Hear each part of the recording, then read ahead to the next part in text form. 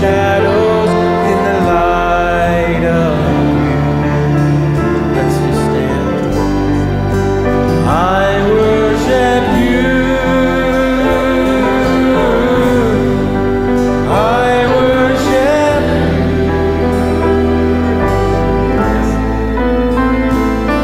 the reason I live is to worship you. Worship you.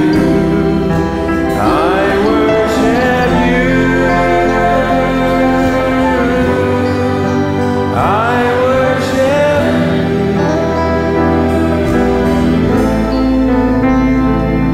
the reason I live is to worship you.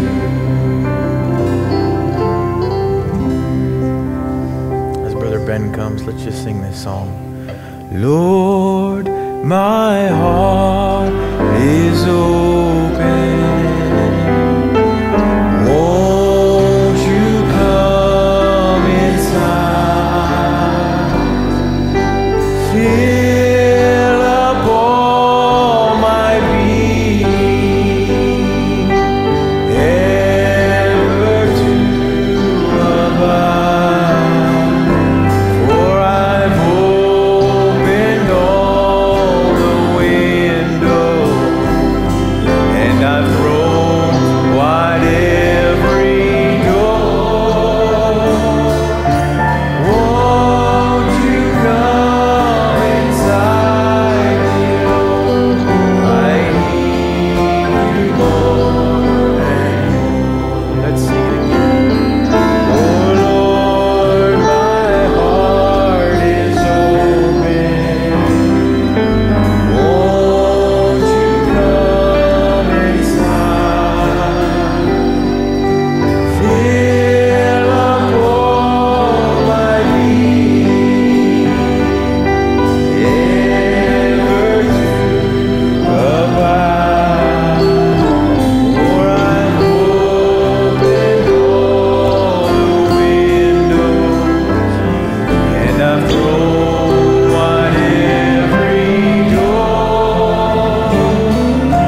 Won't you come inside me, Lord? I need you more. Praise the Lord. It's good to be here with you this evening. We count it a great privilege and a great honor. I'd rather be in my seat, but you all know how that works. But I was just thinking as we was singing that song, that is really dangerous words to say to the Lord. That you've opened all the windows, and you've opened all the doors, and to come inside. It's very dangerous words to say to the Lord unless you mean it. Because when you say that, He'll do it.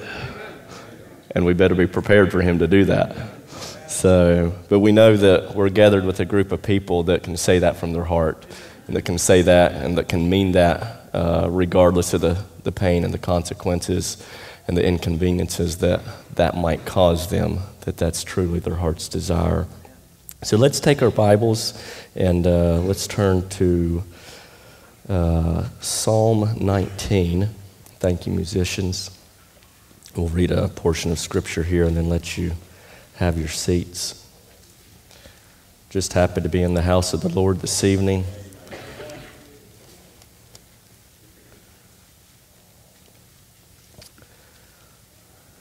Have a thought here that I would like to present. For the sake of a title, we're going to call it The Weight of Ourselves. And maybe that'll be a little bit more clear to you once we get to these other scriptures, but the title would be The Weight of Ourself. And Psalm 19, verse 14, just one verse here, says, "Let the words of my mouth and the meditation of my heart be acceptable in thy sight, O Lord, my strength and my Redeemer." Let's just pray together. Precious Lord Jesus, we just want to pause here a moment and thank you once again for this privilege to be here, Lord. Father, we hold these times very dear, and even more so as time would go on and they would be more sacred to us, Father. May we never take it for granted that we would be able to gather together and to be able to see each other, Lord, and to physically gather around your word. Lord, we would just ask now that as we would come to this great juncture of the service, Father, Lord, we stand here as a man that is completely incapable of doing what's been tasked with doing, Lord. There is nothing good within myself, Father. There is no capabilities. There's no intellect. There's nothing that I have to present to the people to help them or to encourage them, Lord. But we just come here based upon your word and based upon a gift that you've placed, Lord. And we just ask for you to come and have the preeminence and do that which only you can do, Lord. For it's only the Lamb that can take the book and to loose the seals, Father. Lord, we just stand here as a vessel and nothing more. So we just ask that you would come and take the preeminence in both the speaker and the hearer, and that your supernatural divine purpose for this service would be accomplished here this evening. We commit ourselves to you with thanksgiving in Jesus Christ's name. The bride says, amen. God bless you as you would have your seat. So if you look at this portion of Scripture, I started to title this, God Don't Stutter, but thought that might sound a little redneck, so I didn't title it that. But the psalm here says, let the words of my mouth and, so we immediately go to a conjunction. So it says, let the words of my mouth and the meditation of my heart be acceptable in thy sight, O Lord. So we realize that if that is the prayer that David is having here, he's saying, let the words of my mouth and the meditation of my heart be acceptable. That means that you can actually have the right words coming out of your mouth with a wrong heart. And you could fool a lot of people with that. You might even fool yourself with that. But you can't fool him with that.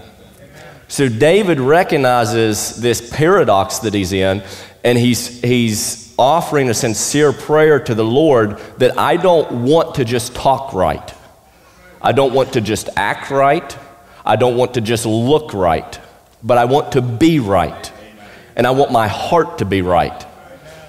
Because as much as a paradox is having the right words coming out of your mouth with a wrong heart, it's even more of a paradox. You can have the right heart and everything else be wrong, and you'll still be okay. The heart is the important part. And the heart is what only God can get to. A minister can stand here, he can present the word, he can present the message, but the heart is something only God can get to. We can fool each other, we can fool the minister, but we can't fool God. And if we're his seed, we're not going to fool ourselves. He's going to let us know something's off. And this is heart surgery as a figure of speech, but I guess it's applicable physically as well. But this is a heart surgery of heart surgeries because, again, you can sit under the inspired preaching of the word and you can look right, and you can act right, and you can even do right. But yet, your heart won't be right. And only you will know that. And that would be an awful condition to be in. And only you would know that. Unless there is a gift that God would allow to come and speak to you to make that known, a gift of discernment or a word of knowledge or whatever the case may be, unless God would supernaturally come and bring that to your attention to let you know you're not fooling everybody, you could set in that condition. So we have to look at this very seriously, because at the end of the day, if we're counting on anybody else but ourselves to get us right, it's not going to work. Because it's going to come to the point in time, here I go with the doomsday preaching already. I made it about 5 minutes, so I'm improving. But it's going to come to the point in time, saints, that we're not going to have somebody to lean on. It's going to be an individual affair. It's going to be an individual walk. We're not going to be able to run and cry to the pastor. We're not going to be able to run and cry to another minister. We may not even be able to run and cry to our spouse. It's going to come to that time. And David, I think, recognizes this. And that's why he's saying, Lord, don't just let the words of my mouth be right, but let the meditation of my heart be right. Because David knows if he can get to that point that he's going to be just fine. So let's skip back to Genesis 26. And I want to look at a couple scriptures here.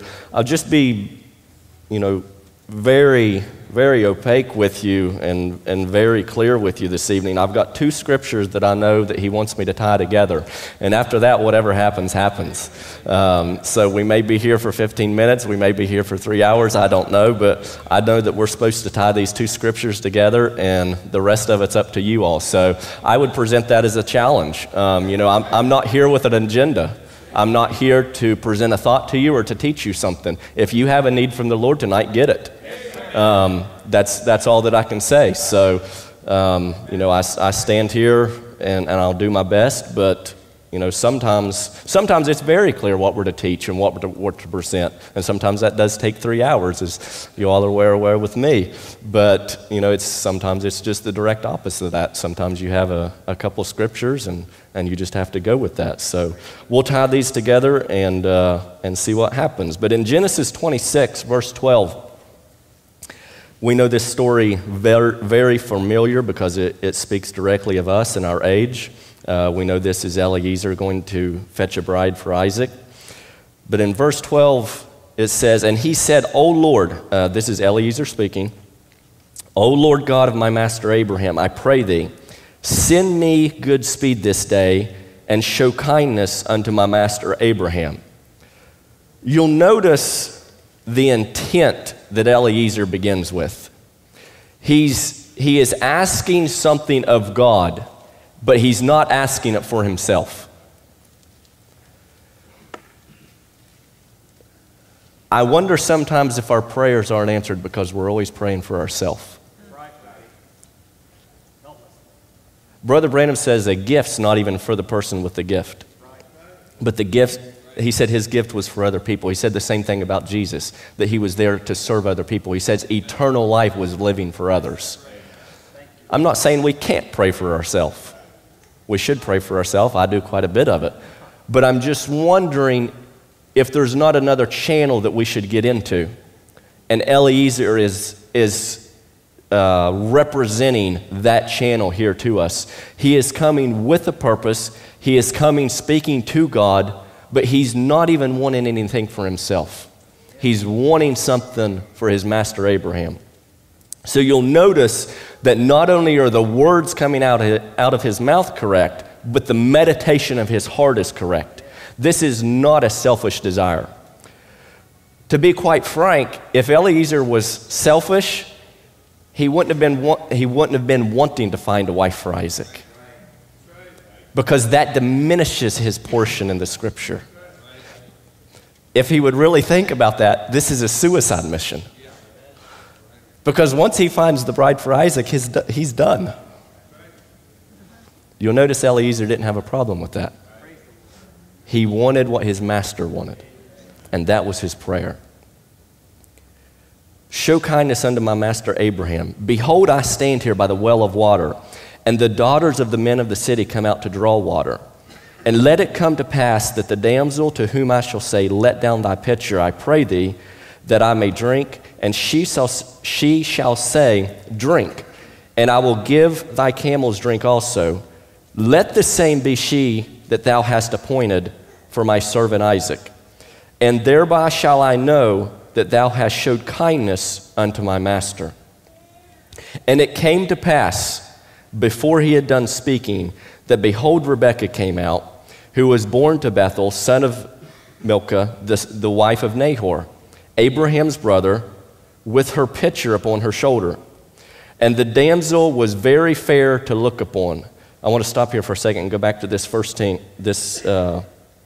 this verse 15. I find this amazing that, and it came to pass before he had done speaking. I mean, this is a channel, saints. This is actually a millennial channel. Because in the millennium, we know that as we would think something and before we would speak it, the need would be met. Look at the position that he is in. Before he even finishes his prayer, before he's done speaking, these things start coming into action, and this bride presents itself. And I would say that to bring attention to a fact that we have to be very careful of how we view the people that's went before us. Because we know as we're coming down to the very last closing seconds of time that there's been generations before us that never walked in the fullness of the message. They received portions of the message coming down, but they don't see what we see. And some of them went off the scene by way of the grave. But you'll notice that God cared for those people so much that he put their place in the scripture here. Because there was a people on the face of this earth that before our prophet got done speaking, before his ministry ended, they were believing him and they were walking with him and they were acting with that. And God cared so much about that he put that nugget in there. Because it would have been just as easy for the scripture to say, and after he got done speaking, that Rebekah showed up. But God laid that in there for that generation that went before us. So let's not be critical of that. Let's recognize that for what it was and be thankful for what it was. Because no matter what weight that generation carried before us, even if it was just a slight weight of holding that message up, it's allowed us to be in the position that we're in. And that was important to God. So much so that he would lay that type in there. And the damsel was very fair to look upon, a virgin, neither had any man known her. And she went down to the well and filled her pitcher and came up. And this is the scripture that I'm basing all of this on that was just really caught my attention, because whenever I see redundancies in the scripture, I know that God don't stutter. And he's saying something for a reason. So it comes here to verse 16, and it says, the damsel was very fair to look upon, a virgin, neither had any man known her. So it begs the question, what's the difference? If no man's known her, she's a virgin. If she's a virgin, no man has known her. So is God just filling up ink blots on paper? Does he stutter? Does he think we need to hear it twice? Or is there something he's wanting to catch our attention with? Let the words of my mouth and the meditation of my heart be acceptable in thy sight, O Lord. So we know that we're Rebekah in this situation. So as Rebekah is coming to this well, she is in a certain condition. And this is the same condition that we as the bride of Jesus Christ must be in order to meet Isaac and to go into the marriage. To be even called by the messenger, to be accepted by the messenger. And the condition that she came to that well in was she was fair to look upon, she was a virgin, and no man had known her. Obviously, there's children present. We're in a mixed audience. I don't want to go into graphic details there. But it obviously shows that a woman can be a virgin and be known by a man. Think about how awful that would be.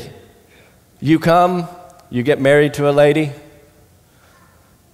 you're there your first week, you go out to a restaurant, and she orders whatever her favorite is.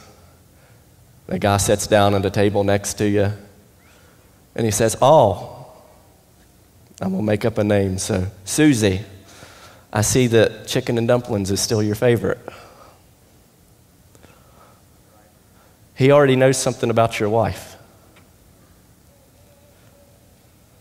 See what I'm saying? This woman is already known by another man. And we can go through a list of examples. I'm not going to go through that, but it may be what her favorite color is. It may be whether she likes daisies or daffodils. It may be whatever the case may be. But the point is, Rebekah was not in this condition. Rebekah was not a flirter. Rebekah was a virgin, and she had not flirted with any other man. There was no other man that knew her. There was no other worldly entertainment that knew her. She was a virgin, and no man had known her. Satan did not know what her vices were. Satan did not know what her weaknesses were. She was in a pristine condition. She had not been out flirting with the world. She had not been out flirting with anything else. She was in a pristine condition, awaiting the arrival of the messenger that would introduce her to her husband. So we notice here that there can be a difference, because obviously the virginity, that's a physical act. So even besides of a physical act, that woman can be known. And like I said, what a condition that would be for a man to take a wife, and every man in the community knows all of her secrets and everything about her and what she likes and what she don't like. Known by everybody in the community, but yet physically, technically, a virgin. See, this is the point that David was getting at with his prayer. David didn't want to be in any type of condition like that. He wanted his words to be right. He wanted his heart to be right. He wanted to look right, he wanted to act right, and he wanted to be right. And he didn't want all of everything on the surface being okay, and underneath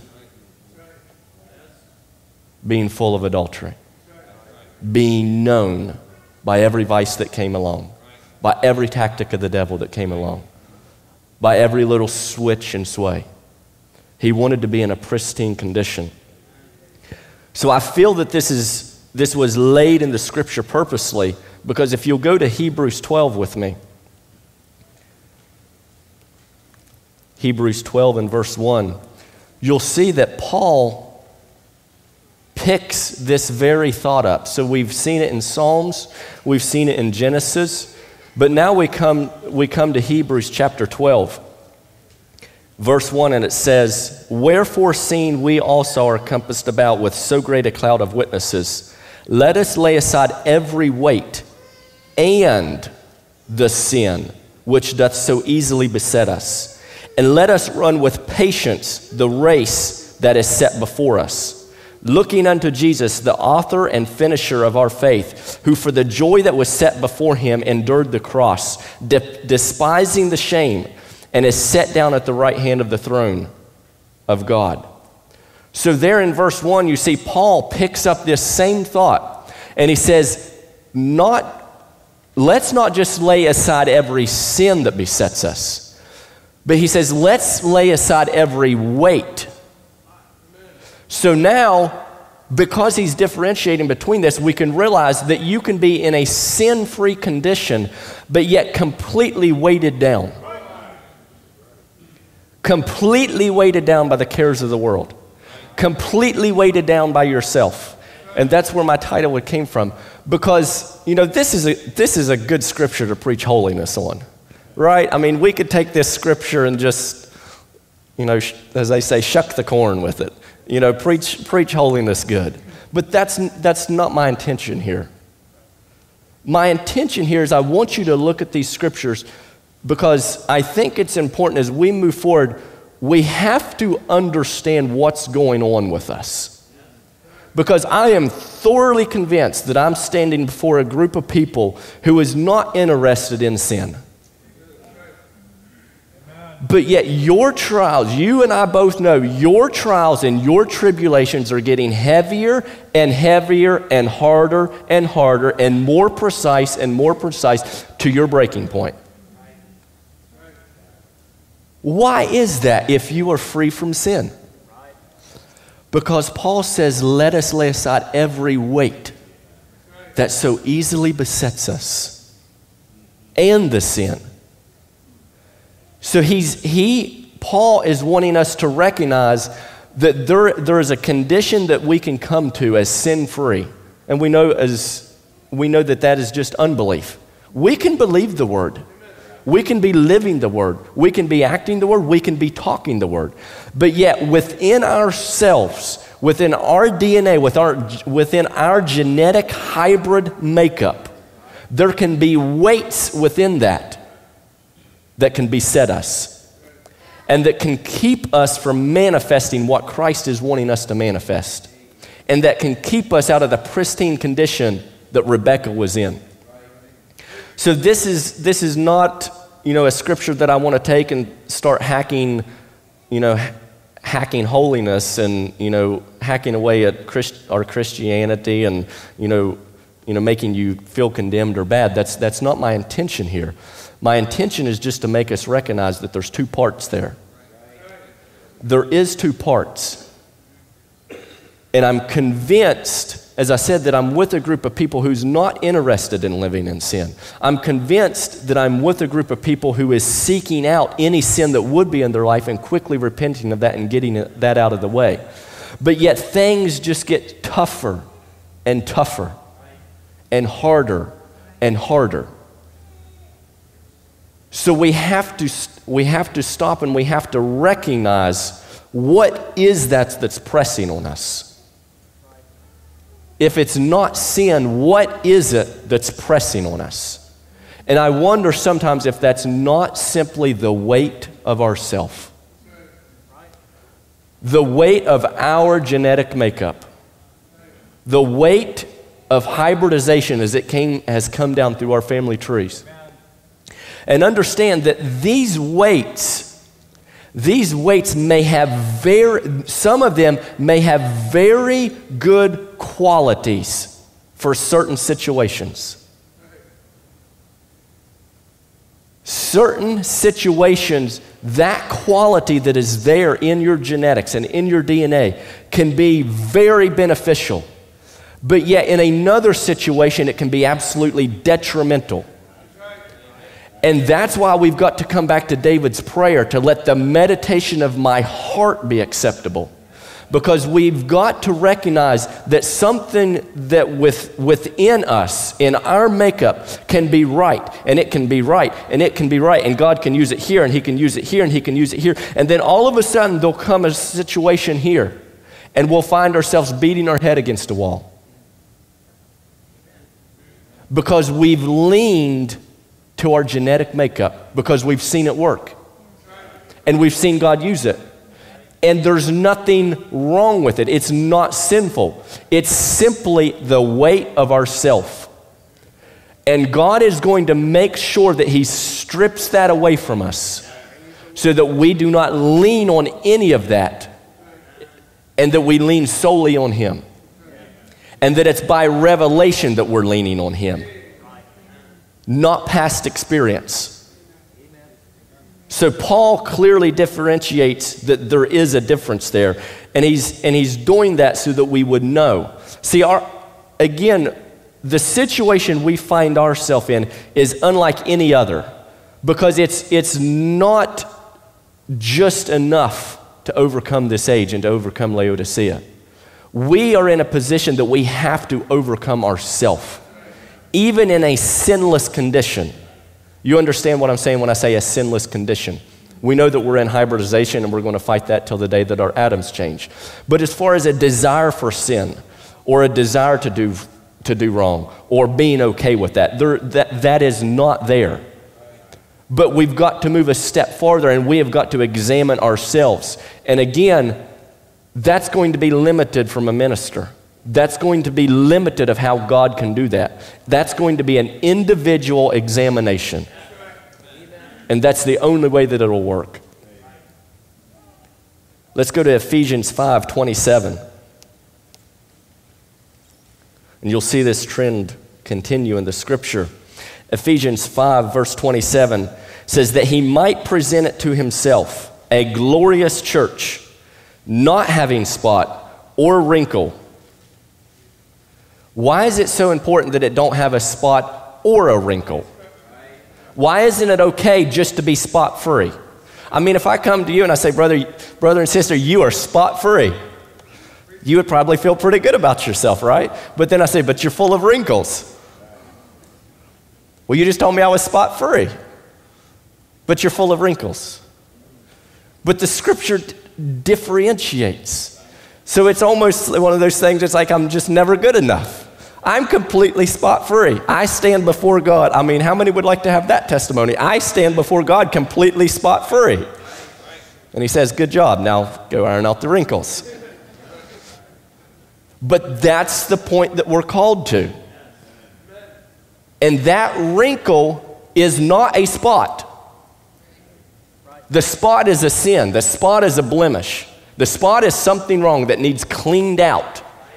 The wrinkle, how do you get a wrinkle in a garment? By not using it. That's the only way to get a wrinkle in a garment. If you're wearing that garment, the wrinkles are going to fade out.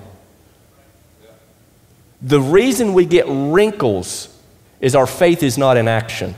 The word is not in action. The word is not being worn on a daily basis. It's been folded up and put in a drawer somewhere and it gets wrinkles. That shirt may be spotless. No ketchup on it, no mustard, no baby slobbers. But if it's tucked away, folded up nice and neat in a drawer, what good is it?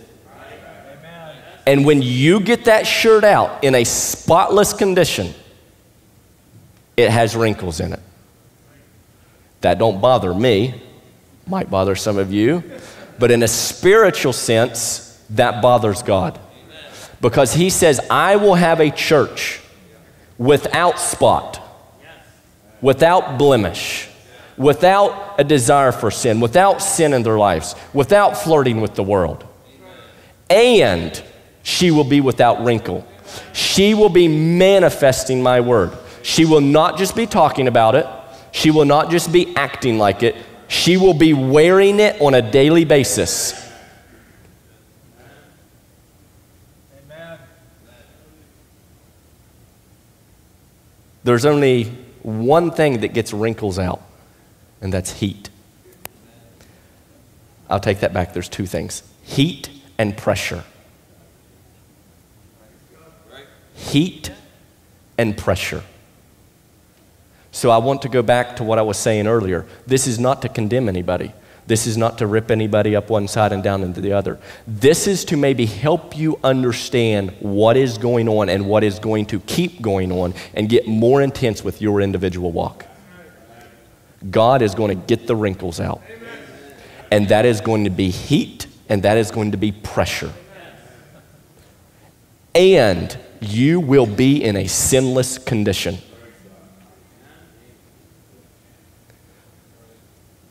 When the heat and the pressure comes, what that's going to do is two things. It's going to drive you to your knees, and you are going to make sure you don't have any spots on you. And then you're going to want God to deal with whatever wrinkle that is. And you're going to want him to iron that out as quickly as possible. Because the longer the iron sets on there, the hotter it gets and the more pressure it gets. That does not mean that you are in a sinful condition just because you are dealing with heat and pressure in your individual walk. You may be perfectly spotless before God, and God is simply wanting to get a wrinkle out of that hybrid nature that has come down through your tree that may not even be any fault of your own. And, confusing as it is, that he may be able to use 9 out of 10 situations for his glory. And it will be automatic to you, and you'll never even think about it. But in this situation, you'll lean on automatic, and you'll lean on your condition, your genetic condition. And it's not him doing it, it's just your genetic makeup. And he won't tolerate that. That's not what he's after. What he's after is a complete surrender from each and every one of us that he is doing everything in every situation. So he will deal with those wrinkles. And a wrinkle, I can't emphasize this enough, a wrinkle is not a spot. So when the heat and the pressure comes, I'm not saying that we shouldn't go to our knees and we shouldn't check our life, because we should. We should, but after we have checked our lives and we've made sure there's not a spot there, quit dumping bleach on a wrinkle. It's not going to work. You don't need 2 drops of the blood of Jesus Christ. 1 drop will suffice. Don't question, do not question the integrity of your heart once you've checked it and once you've covered that with the blood. Brother Branham says so many times we get confused that it's God punishing us about stuff. And it's not that at all. He's simply, as with Job, he was simply wanting Job to ask him a question. Job went through all of that because God wanted to ask him a question. God wanted Job to ask him a question. That's mind-boggling to us. But everything Job went to was to get him to the point that he would ask that question to God.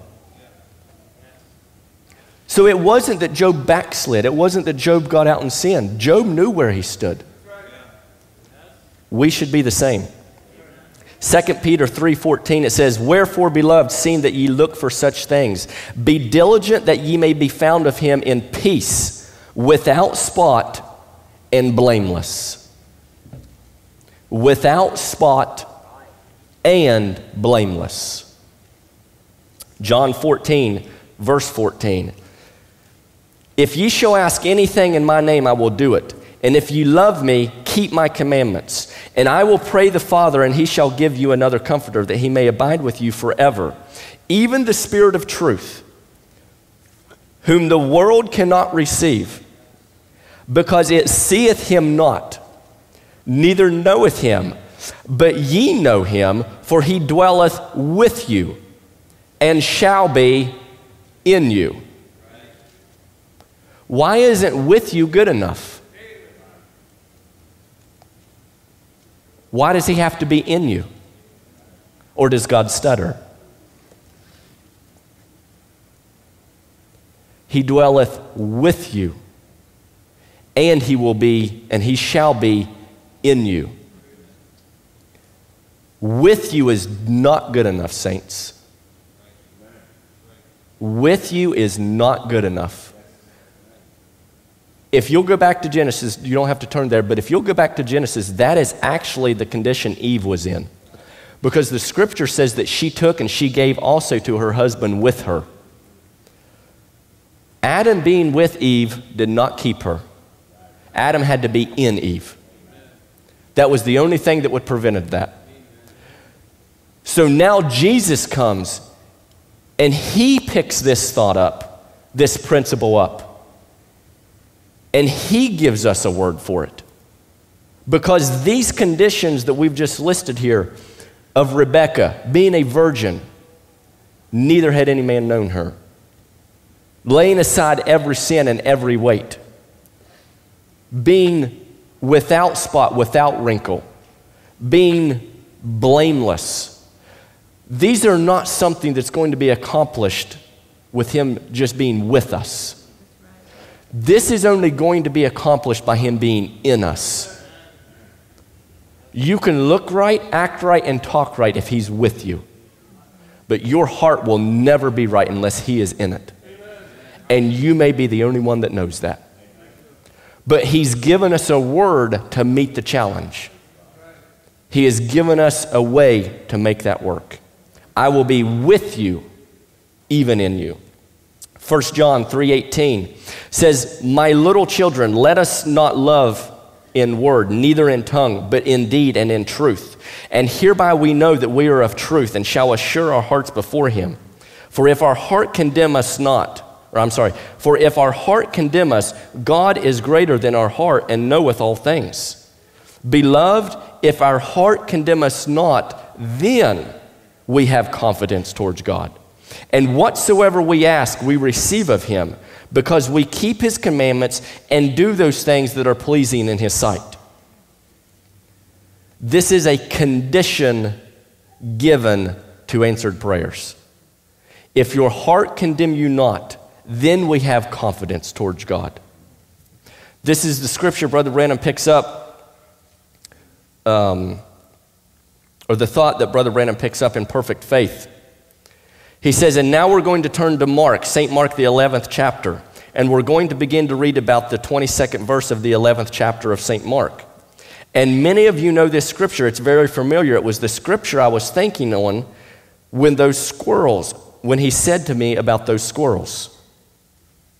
Those was the very scripture I was thinking about. It's been a puzzle. He said, if ye say, not if I say, but if you say.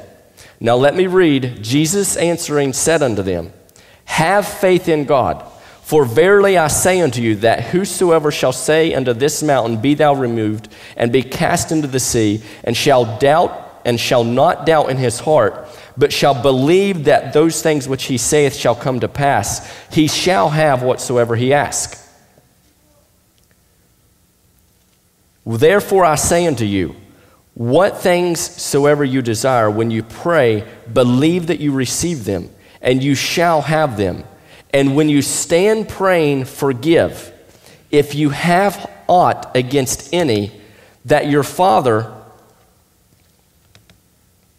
also, which is in heaven, may forgive you your trespasses. But if you do not forgive, neither will your Father which is in heaven forgive your trespasses. Now faith, this is Brother Brennan speaking, now faith is based on forgiveness then. So we just had a teaching on how faith worketh by love. But faith, which works by love, is based on forgiveness. How profound that is. And it ties right into that scripture. If our heart condemn us not, then we have confidence. See, if we have spots on our life, we're not going to have confidence towards God. We have to get the spots out of our life. We have to get the blemishes out of our life. We have to allow Him to get those out of our life. But when it comes to wrinkles that are in our life, wrinkles on our garment, that does not need the bleach anymore. That just needs heat and pressure. And that needs a confidence towards God. So don't go back and start re-dipping it in bleach if you're trying to get a wrinkle out. Don't go back and start questioning whether your heart is condemning you or not. If your heart's condemning you, deal with that problem. But once you have dealt with that problem, we have to accept the fact that we now have confidence towards God. Because if His blood and His forgiveness is not enough to take care of that, if you repenting of whatever it is that He has checked you in your heart, if you repenting of that is not enough to cover that, I beg you to tell me what will. I mean, do we have a plan B? Do we have another option? Can you fast long enough to make it go away? Can you pray harder or more or whatever the case may be to make it go away? Saints, if we get on our knees and we repent and we ask for forgiveness, we've got to leave it there. We've got to leave it there. Because as soon as you pick that up, John 14 will never work for you. John 14 will never work for you, and you will never get rid of the wrinkles in your life when you're constantly dealing with spots that don't even exist. You will never allow Him to deal with the wrinkles in your life if you keep wanting to throw it in bleach and deal with the spots. Let the spots be dealt with. Let them be in the past. God is not, I am convinced, I am standing before a group of people that God is not interested in dealing with your spots. He's dealt with them, saints. I believe you dealt with them before you came through the doors. God is at the point He is wanting to deal with our very DNA makeup. He is wanting to deal with the very wrinkles that our genetics is throwing at us. And He is wanting to iron those out. And I'm going to tell you something, saints. You will never withstand the heat and the pressure that He is going to use if your heart is condemning you. You will go mentally insane. you will have an emotional breakdown. You have got to leave, as that song says, you got to take it to the cross and leave it there. You have got to allow him to deal with our wrinkles and quit questioning whether they're spots or not. You have better get serious with him and deal with the heart issue once and for all. And once you've dealt with that, leave it alone.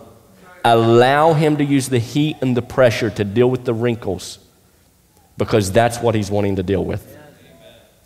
Brother Branham says, now faith is based on forgiveness then. And then, as we said this morning, trying to get the church into the place where we could really see the apostolic times moving among us, that's what we all hunger. And it's just laying right at the door. We see it. We want to see more of it. We want it in such a flow that it'll be a help to us flow out to others. Remember, Jesus never used his power for himself. He used it for others. That's what it was sent for. This is why it's so important that we deal with the spots of our life. We let them go. We allow God to use his heat and his pressure to deal with the wrinkles in our life. Because it may not really even be for your benefit. This is a body move. It's an individual walk, yes, but it is a body move. And God is going to use your brothers and your sisters to iron out your wrinkles.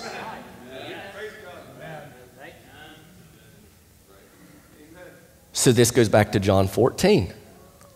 How can God use your brother and your sister to iron out your wrinkles when you saw them do X, Y, Z 2 weeks ago?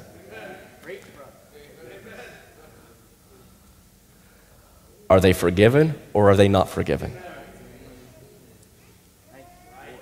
Brother Branham says faith is based on forgiveness. That is forgiveness for you. That is forgiveness for your brothers and your sisters. Because that is the very tools. Like it or don't like it, it doesn't matter to God.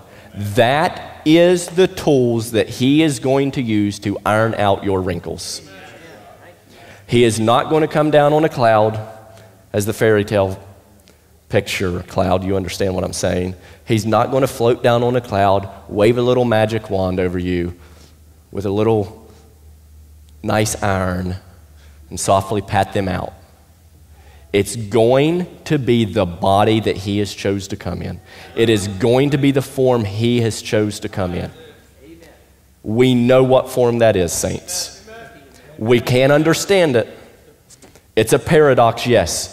But your brothers and your sisters and you are the form that God has chose to come in. That is the form that he's going to use to iron out your wrinkles and my wrinkles. His blood will take care of the spots. I don't need you for my spots. His blood will take care of my spots. But there are things that are so ingrained, I'm just being honest with you, there are things that are so ingrained in my DNA and my genetic makeup that I think they're right, and everybody else is looking at them and be like, that is so far left field, it's not even funny. Saints, it's our genetics and our makeup. The scripture says every man thinks in his own eyes thinks he's right. It is going to take a brother and a sister who is honest with us to be able to identify that and bring that to our attention. Instead of getting angry about it, we should be thankful. If you've got a brother or a sister who will be honest with you, you should be thankful. Get mad at them if you want to for a little bit. But at the end of the day, you should be thankful that God has allowed a form to be on the face of the earth that will bring you into a perfect condition. It's the form he's chosen to use, saints. Allow him to use the form that he wants to. That is the form that he will speak to us in, and that he will bring to our understanding wrinkles that are in our makeup. It's so important that we have faith in that. And there's no way we can have faith in that if we don't believe that those people are forgiven. If we don't believe that we are forgiven. And forgiveness does not take a long time. We're all well aware with the story about the little girl in the prayer line who smoked cigarettes. She's in the prayer line. She's a smoker. She repents of it. She stands before the prophet, and he cannot see it. That's how long it takes. How long a time span you want to put on that, I don't know. I'm going to say maybe a nanosecond or less. But it's a real quick process. So now, if the prophet tries to rebuke her for that, he's telling God something that God has already forgot. So now God thinks his prophets went insane because he's trying to tell him this little girl's got sin in her life, and God has no idea about it. That's how it works, saints. You'll not understand that, but you have to accept it. You have to accept it. It's the only way. As the pressure in your and mine individual walk increases, it is the only way that you will keep a sane mind. You have got to accept what he's done for you. You have to accept it, and you've got to leave it there. And you have to accept that for your brothers and your sisters as well, because God is going to use our brothers and sisters in a way moving forward, and he has been, but even more so moving forward, to get the wrinkles out of each and every one of our lives. We've got to have confidence in that process for ourselves and for our brothers and sisters. Brother Branham says in the Church Age book, we need to call on God for revelation more than anything else in the world. Very, very familiar portion there. But look at what he says after that.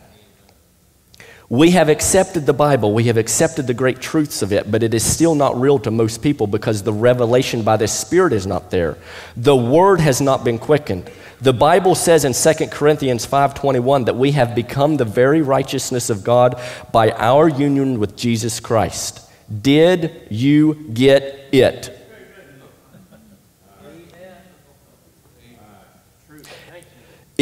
Remember, this is the first thing he says right after he says we need to call on God for revelation more than anything. The very first thing he goes to, that we have been made the very righteousness of God by our union with Jesus Christ. Did you get it? It says that we are the very righteousness of God himself by being in Christ. It says that he, Jesus, became sin for us. It does not say that he became sinful, but became sin for us, that by our union with him, we might become the righteousness of God. If we accept the fact, and we must, that with him, that he literally became sin for us by his substitution for us, then we must also accept the fact that we, by our union with him, have become the very righteousness of God. Listen to what he says next. To reject one is to reject the other. To accept the one is to accept the other. So it's not optional. It is not optional. If you are trying to accept the fact that, just the gospel in its rawest, purest, simplest, that he became sin for me and was nailed to a cross and shed his blood for my salvation. If you accept that fact, you must also accept the fact that you are now spotless, blameless, wrinkle-free, the very righteousness of God. To reject that is to reject the fact that he died on the cross for you. And I know that's just, if we want to say Christianity 101, but that is it in its raw form. If we're going to accept one, we have to accept the other. If we reject the latter because of our DNA makeup and how we just can't wrap our mind around that and how we failed, 14 times 2 weeks ago, to reject one is to reject the other. And the reason that is so important is if you can't accept one and you can't accept the other, you will never accept the form that God has chose to come to you and I in this day. And you will never accept the form that he is using, that he is trying to use to get the wrinkles out of our life, to get us to perfection. Iron sharpeneth iron. That is the form he's chose to use. We have to have a complete confidence in what the prophet says here if we're to move forward as he's wanting us to move forward. To reject one is to reject the other. 1961, Revelation chapter 5. The first part of that series, Brother Branham makes a statement. He says, and so many times we hunt for God and we look for God. And if God was just everywhere, and if he had a great big throne sitting up here somewhere, everybody would believe in God then. If God set up on a big throne here somewhere, say he sits in this certain city and here he is. This is God and you go to him. He can just turn it like that. Why, everybody would believe him. This sounds like a wonderful thing to me. This is what Job was wanting. Remember, this was Job's prayer. He says, if there was just a man I could find, if there was just a man in flesh, if there was just a man somewhere, if there was just some way I could contact him, if I could just lay a hold of him, if I could just tangibly find him. This is what Job was after. This is what Job was looking for. Job just wanted to make direct contact with God. Brother Branham says, everybody would believe him. Then faith would be void. So as wonderful as that would be, and as much as I would like that, it's impossible for God to grant that to us because that would not be pleasing to him. Because the scripture already says that without faith it's impossible to please God. Faith worketh by love. Faith is based on forgiveness. Faith cannot have a God sitting right there on a throne that I can go to and he can snap his fingers and make everything work okay. There's no faith involved. And for this little hiccup that's in time, that is what God is after. He is after faith. He is after faith. That's what he's after. He says, we wouldn't have to have any faith at all then, you see. That would be that. This is my favorite part of this quote. That will be in the millennium. Praise the Lord. Let's just stop reading there and let's get to the millennium. But now he's calling and trying to find out those who it looks mysterious and dark and you don't know how to do it. Maybe I'm the only one in that condition. Maybe I'm the only one that's ever experienced that. It's mysterious, it's dark, I've got no clue how to deal with this. That's the people God's looking for. But by faith, we believe it.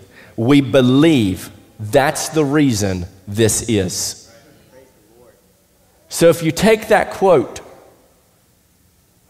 and you take that back to the scripture in Ephesians, it's in Ephesians 5:27, that he might present himself a glorious church, not having spot or wrinkle. Amen. How is he going to get a glorious church without spot or without wrinkle? He's calling, trying to find out.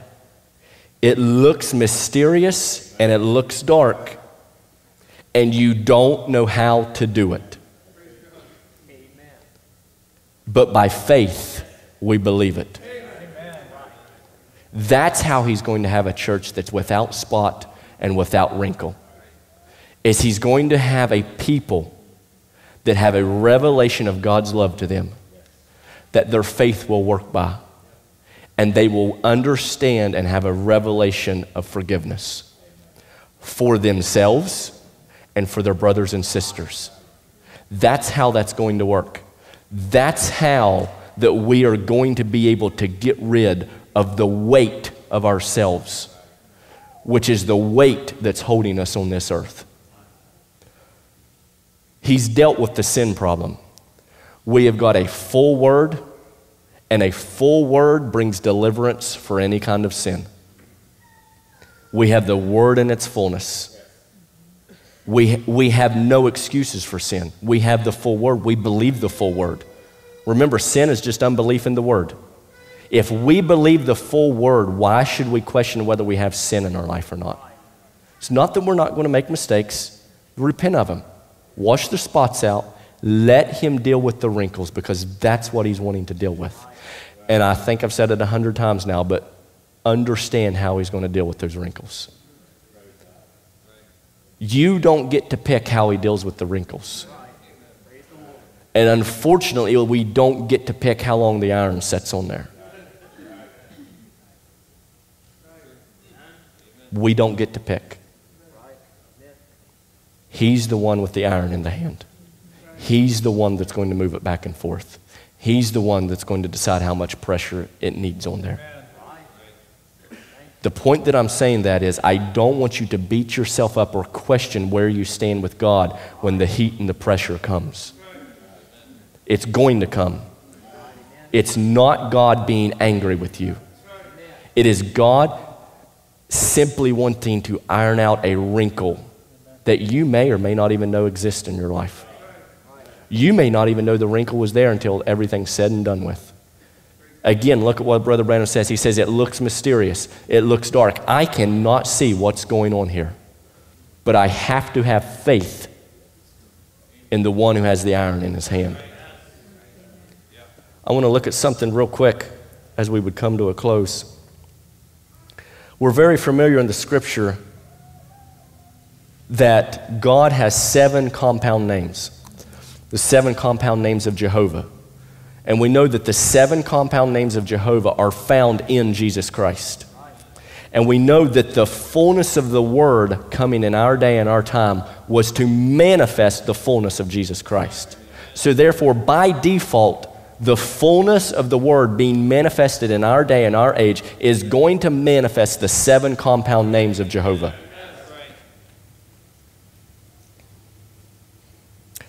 Jehovah Jireh. The Lord will provide a sacrifice. I'm going to give a disclaimer before I go through these. I'm probably not going to pronounce all of these correctly. You can look them up yourself. Jehovah Jireh. The Lord will provide a sacrifice. Do we want that manifested? Do you know what that means? Yeah. It means you're at some point in time going to need a sacrifice. That's not going to be a pleasant experience. Jehovah Rapha, the Lord that healeth thee. Do we want the fullness of the word manifested? Do we want Jesus Christ on full display? Do you know what that means? Maybe I should have titled this sermon, Do You Know What That Means? That means at some point in time, you're going to need a healer. Do you want Jesus manifested in his fullness? Jehovah Shammah, the Lord is present. Do you know what that means?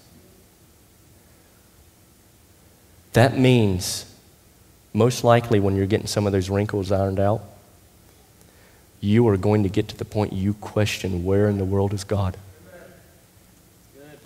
Is he even here? Do we want Jesus Christ fully manifested? Do we want Jehovah Shammah manifested? Jehovah Shalom, the Lord is our peace.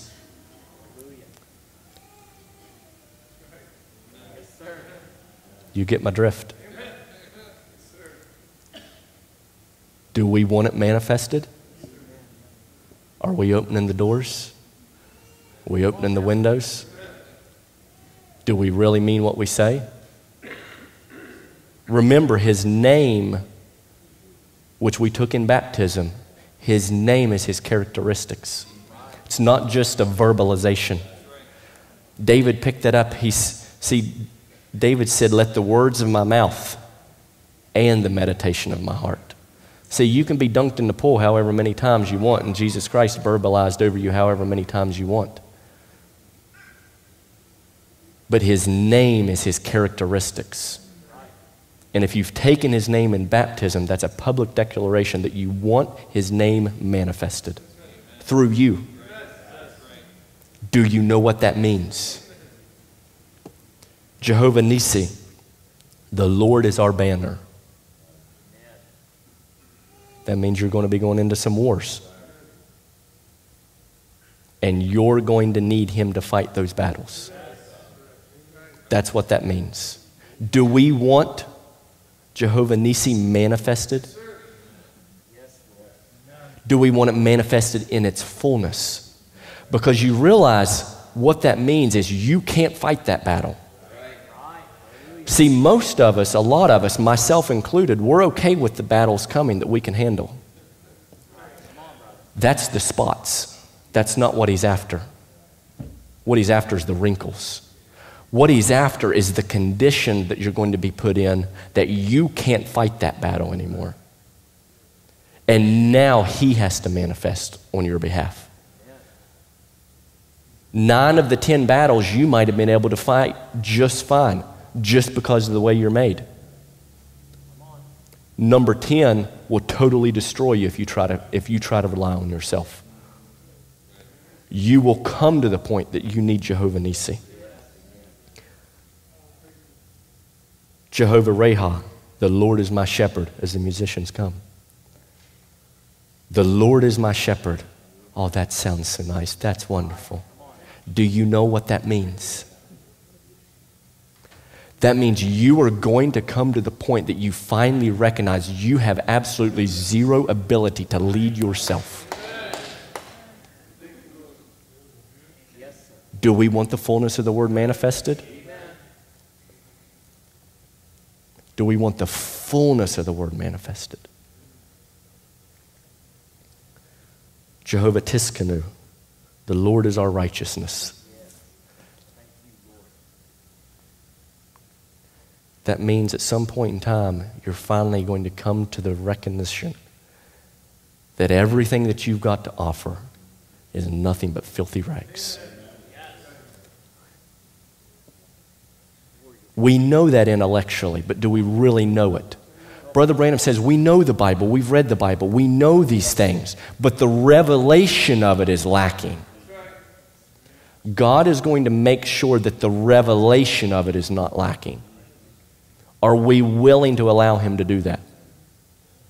Do we want that fullness manifested? Do we know what that means to us as an individual?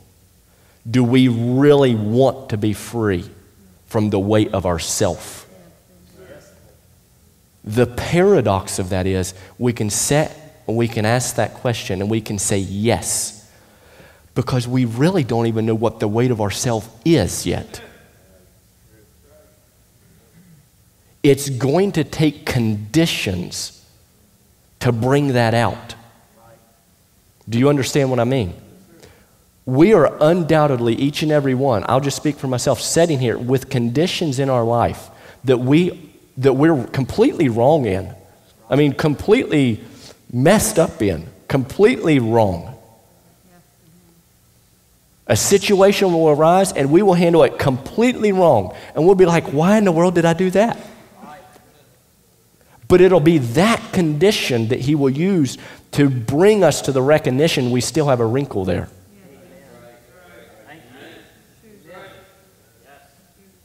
So it's almost like a catch-22. We can ask that question and we can say, yes, amen, that's what I want.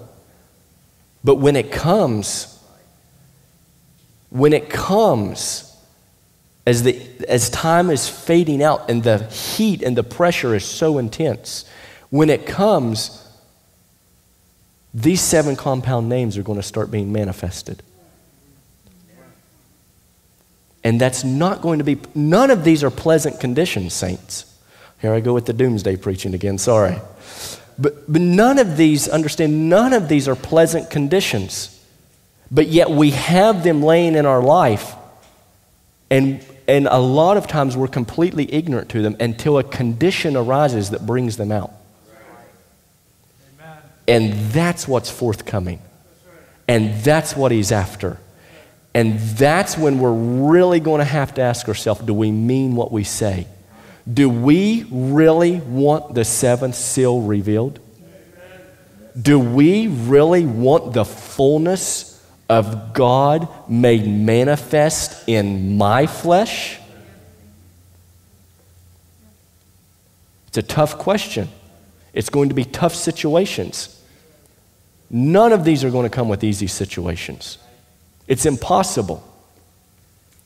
These are tough situations. These are characteristics that are only brought out under tough situations.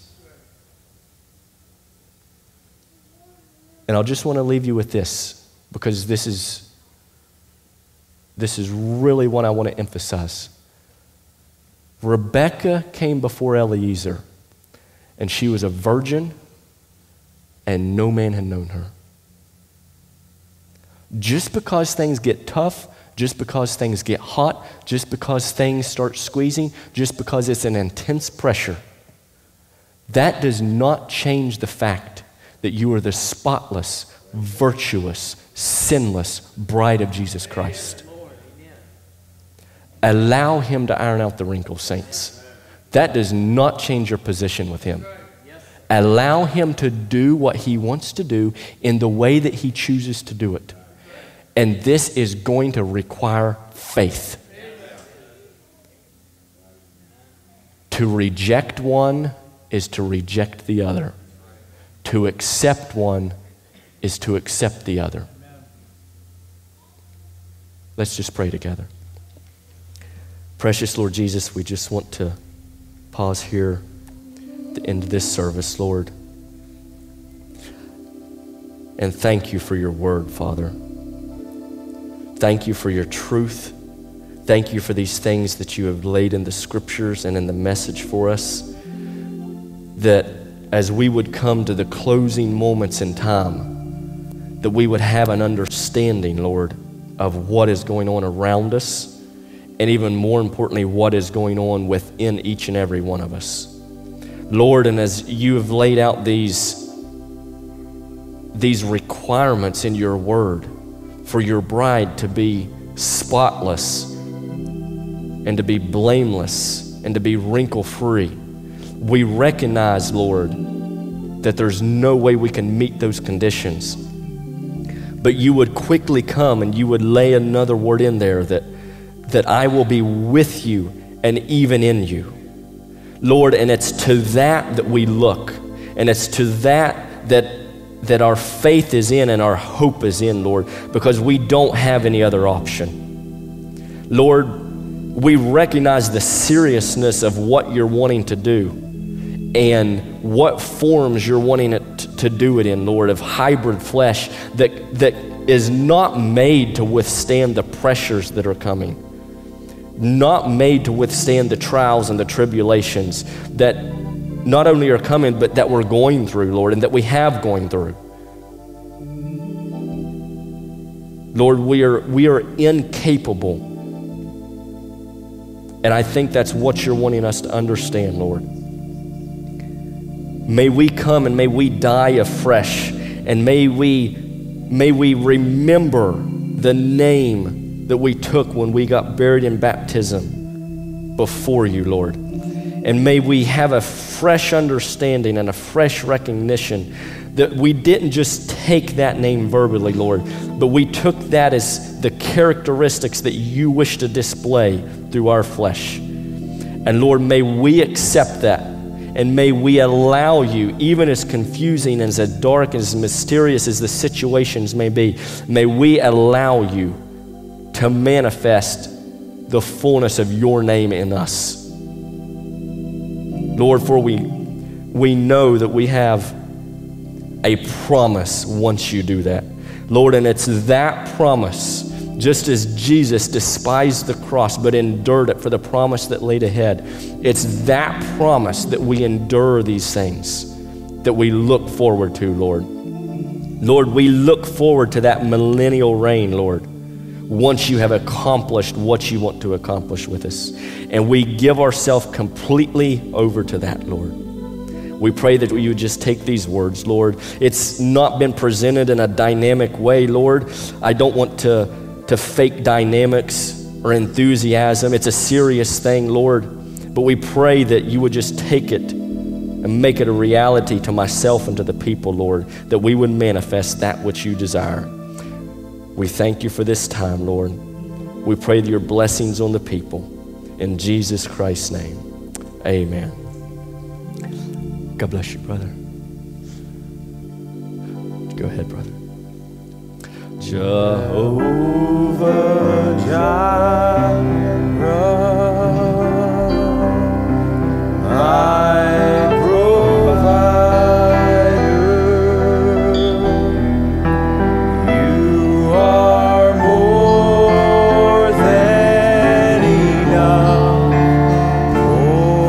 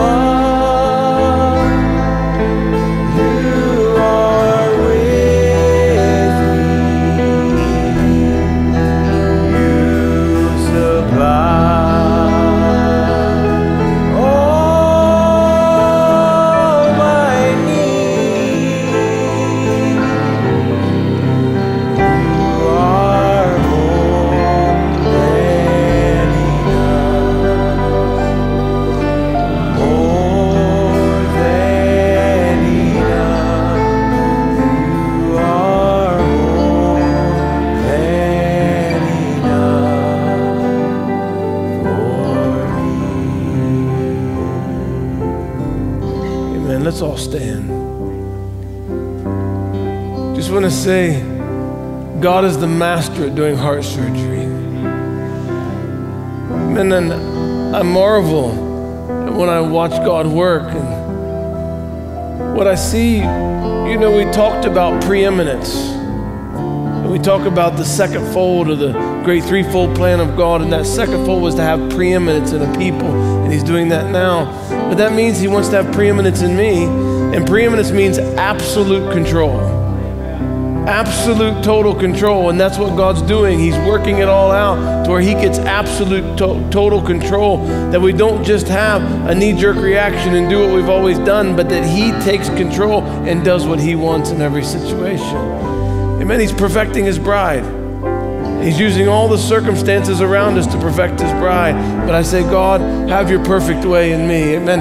I'm tired of myself. Amen. I'm tired of the weight of myself. Amen. And if I just had a switch where I could just flip it off, I would take the switch and I would flip it off. But God hasn't made it that way. He wants it under his control. And I say, praise God. We've come to this life for training. We've come here training for reigning. We've come here to learn about God. We've come here to understand what the 7 redemptive names of God are all about. Amen. Because we would experience it in the negative to watch God come through on the positive. I say praise be to God. Man, when he was talking about the nature, I started thinking that quote we hear so many times, your greatest strength is also your greatest weakness. And I was thinking while he was ministering there about a police dog. A police dog is aggressive, right? Do you want an aggressive dog as a police dog? If you're going to take down a criminal, he's got to be aggressive. He's got to have grit. He's got to have determination. He's got to be a little bit ferocious. And you breed that into the nature because you want that nature because he's going to face down a criminal and have to bring it down. Amen. And that's a wonderful thing. They bred it to get it that way. Amen. But they don't want that police dog dragging down little old ladies and little kids. And you understand? Amen. That trainer wants a certain thing in that dog, but he wants that under absolute, complete control because there's got to be a mind, a greater mind that can discern the situation, that can bring that nature under control so it's only used the right way. And God has put so many ingredients in us to get us a certain way. Amen. Bred it into us. Amen. But that thing without control can be the very thing that'll destroy everything around us.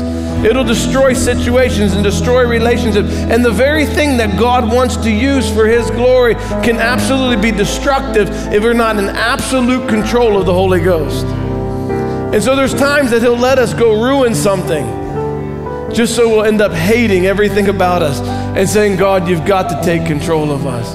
I don't know what to do. I don't know which end is up. I don't know what to do without your leadership. How many of you can say, God, I want you to have control of me? I want to know when you say go, I want to go. When you say stop, I want to stop. I want you to have control of me. Amen. I think that's what preeminence is all about. Just appreciate the word. I appreciate the sincerity. I appreciate the depth of an individual walk where God will come down and start dealing with this individually when nobody else around us will understand what we're going through and understand what God's teaching us, because the lesson isn't for them, it's only for me. And if I tried to explain it, it won't even make sense to you, because what God is doing is working something out in me, and I know exactly what He's doing, and I can't even get anybody else to understand it. That's how personal this is becoming. I say thank you, Lord, for dealing with me as an individual. I want to go back, and I just jotted down a note. It's something that I found interesting.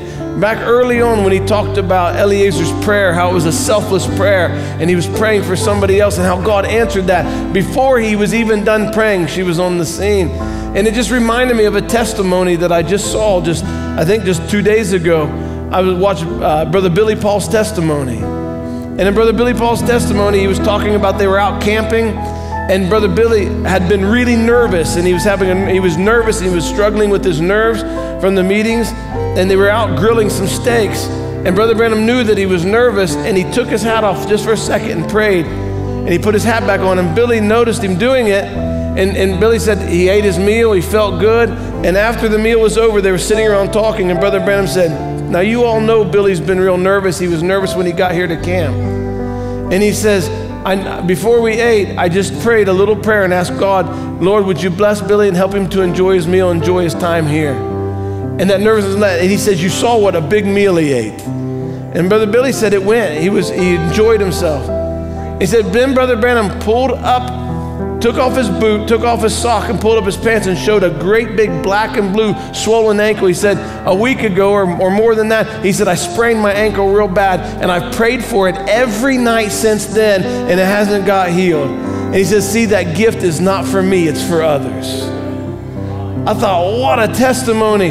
Here, the prophet, you've been there where you've prayed day after day, deliver me, deliver me, deliver me, and nothing moves. But Brother Branham couldn't doubt the gift. He couldn't doubt who he was in Christ. He couldn't doubt his salvation. He couldn't doubt that he had a gift of healing for the nations, peoples of the world. He couldn't doubt his commission. He couldn't doubt anything. Even though it wasn't working on him, he was being tested to have faith. It was still a gift for others. Amen. Maybe sometimes what we need to do is quit focusing on us. Amen. Quit worrying about what we're going through and just start praying for somebody else. And if that other person will start praying for us, maybe the gifts are here for one another. Just let it crisscross all over the building, all over the body of Christ. Amen. I'll pray for you and you pray for me. Amen. I've got confidence in your prayers. I've got confidence in the gifts that are in you. And I've got confidence in who I am in Christ, and it's for a person. And I got confidence if I intercede on your behalf, God will meet your need. But when it's not working for my ankle, I can't lose confidence that I can still pray for you. And if it's not working for you, don't you lose confidence that you can still pray for me. We're here for one another. I just thought that was a good testimony. Just want to say I love you. God bless you. Amen. God's going to have preeminence. There will be a bride under complete control. There will be a bride. Amen. When he says sick 'em, she'll go after that devil, sink her teeth in and not let go.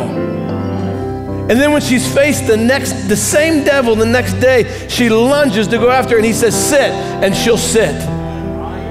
Amen. There's going to be a bride under complete control. And God's working it all out right now. And I say, God, just have me under your control. Lead me by your Spirit. That's all I want, is to be pleasing to you. That's all I want, is to be pleasing to you. Amen. God bless you. We love you. Let's just dismiss. Let's just sing a song. Yeah, let's sing a song. got it all in control. He's got it all in control. He put that reassurance way down in my soul. He's got it all in control. My Father knows what I need. My Father knows what I need. In everything I go through, He knows what's best for me. My Father knows what I need.